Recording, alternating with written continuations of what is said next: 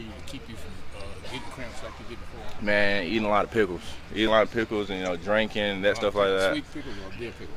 Any one of them. One of them is Monica. I don't know what Miss Monica got in there, but it's some thick pickles. But yeah, some thick ones. But so I mean, I'm just, like she always said, just keep eating salt. Just keep salt. So I'm trying to just stay with. Yeah, so I'm just trying to stick with that. And just keep different type of salt inside of me. And I mean, like, I went special teams and defense. I mean, I'm shocked that I waited that late to catch a crown in it. I think that comes with having a good nutritionist and they keeping us, and with the everybody else is like keep pumping fluid. I mean, I love pickles. Okay. I don't love pickles, then you have to. You just have to suck it up.